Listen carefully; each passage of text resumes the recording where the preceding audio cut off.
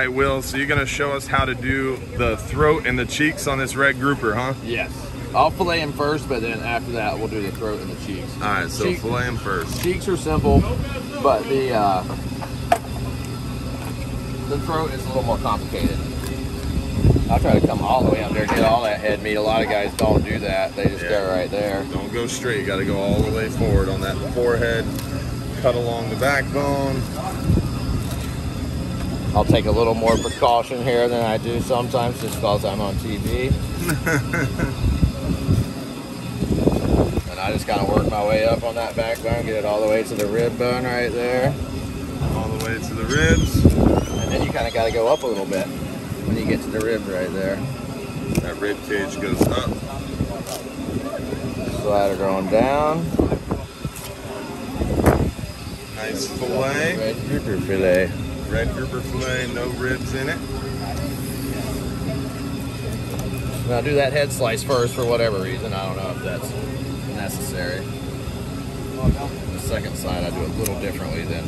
Yeah, you got to kind of switch it up on the second one because you have a different angle. Yep. Jason, you watching? You learning how to do this too? I'm just watching your video. And this side, it's easier for me to leave the rib in, so a lot of times I'll just cut through that rib on this side, and then let Jason take the rib bone out. So those are the two different ways of doing it. One side cutting slowly down, and then the other side taking the rib bone with it. Now you're ready to do the cheeks and the throat. Yeah, now the cheeks, I'll position the head facing away from me. And I'm sure there's many different ways to do this, but I'll come in right behind that gill right there. That's where the cheek starts right here, but it's really skinny at the start of it. Come up under that jaw and go as far as you can under that jaw. So now you cut it out of there. Come around, and you don't actually skin it. You just cut it down to right there and get your thumb underneath it. Pull that cheek off. And then rip it. So you don't have to skin it, just rip it.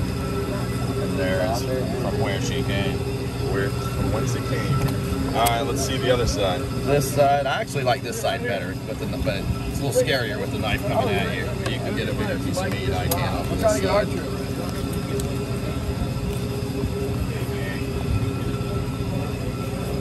Just cut enough to where you can get your thumb under there and pull that piece of meat out. Bang.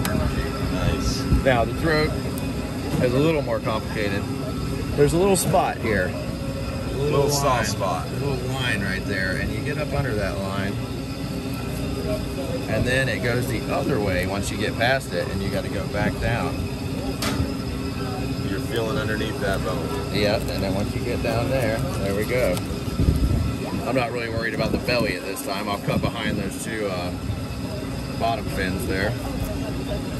Now flipping over to the other side. And you can go all the way back through the belly if you wanted to. Yeah, you can keep that whole belly on there. And there's that little tab right there you got to get under. Cut forward. And then back. Yeah, I'll come around, spin him around. Forward. And then there's the other piece of that tab. And you just get underneath that. And that throat's going to come right out of there. One more spin.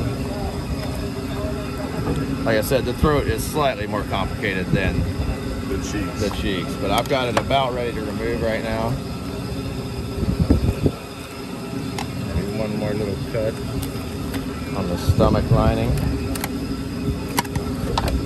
And here she comes. She's gonna get us kicked out of the YouTube again. And then that's hard to cut right there, but if you twist it, break the bone. Yeah, it'll at least get to where you can cut it easier. And now Jay's going to show you what to do with it now that you've cut it out. It's not quite done yet.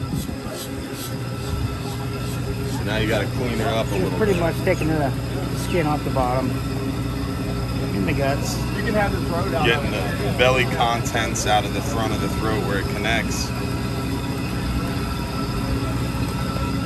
Trying to get that stomach lining off there. Pretty good.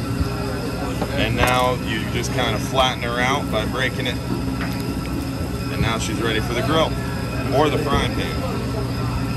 Perfect. Leave the fins on there. The fins are the best part, especially if you fry it. They're little potato chips. And you're ready. Thank you, Will.